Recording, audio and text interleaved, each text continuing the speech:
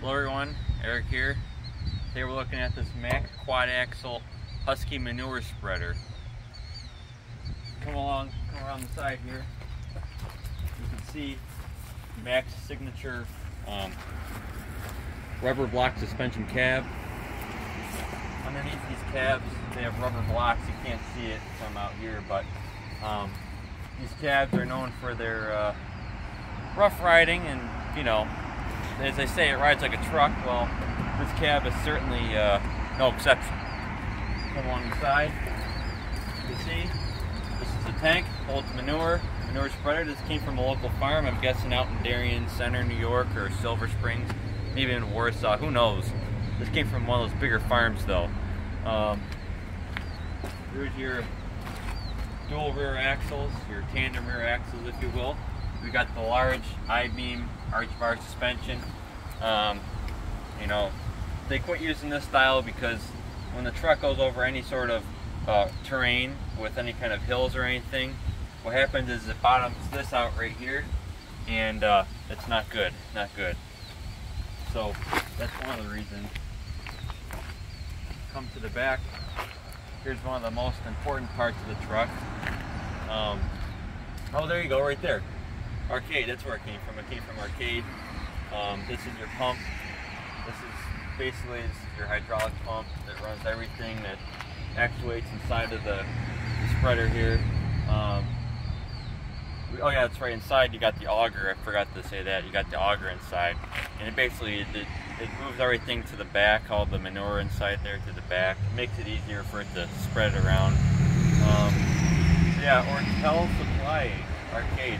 That's pretty far from where we are, but if you go out to Arcade, New York, it's very rural, and like I said, this truck would have been working in a rural environment, so that's pretty cool. Yeah, we'll go back along the side here. I just wanted to kind of show all that. This is what you'd call the business end of the truck. Now Husky, I'll talk a little bit about this specific Husky company. So Husky, they were a part of the FMC Corporation, which is Food Machinery Corporation. They've been around since the turn of the century, and they've been making everything from garden tractors to street sweepers to, oh my goodness, they even made their own trucks for a while, but they got put out of business by Mack and all the other big names. But that's kind of a quick rundown of Husky. Now we'll go back to the front. Another specific thing about these trucks is if you look at the headlights, they're vertical instead of the traditional Mack horizontal ones. They did that because they put a higher foot on this to accommodate the larger engines that they put in these to run the PTO all the time, because this thing, you have to keep in mind, this thing has a consistent running PTO, and you want to keep up with that PTO whenever you're running your auger or whatnot inside of here. And you know, also you're going to be driving down the road pretty fast with one of these, so you're going to need a pretty decent sized engine, most likely a Caterpillar straight six, or maybe even a Cummins V6 or straight six. My bad, not a V6, a straight six it would be. The reason that they use straight six engines in these puppies is because straight six engines have always got lots of torque, gobs of torque.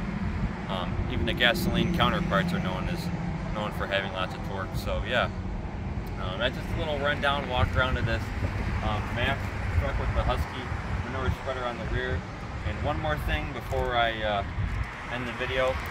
I was telling you earlier about about why it's so important for this truck to have so much power, and that's because you're running two PTOs on this. You got the one on the front, you got the one on the rear. This one's for your hydraulics, and the one on the rear is also for the rear hydraulics, which you need, which are very important.